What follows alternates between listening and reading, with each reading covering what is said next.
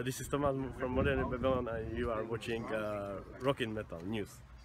Hey guys, this is Ron from YouTube's Rock and Metal News with the Rock and Metal News update. At the Gates have announced their new album will be titled To Drink from the Night Itself. It is their 6th full length and it will be out on May the 18th through Century Media. They recorded at Parlour Studios in the UK with producer Russ Russell. Stay tuned for updates. And the Atlas Moth released a new song titled Galactic Brain on YouTube. Their new album Coma Noir is out February 9th through Prosthetic Records. Take a listen to the new song and the link in the description of this video on YouTube.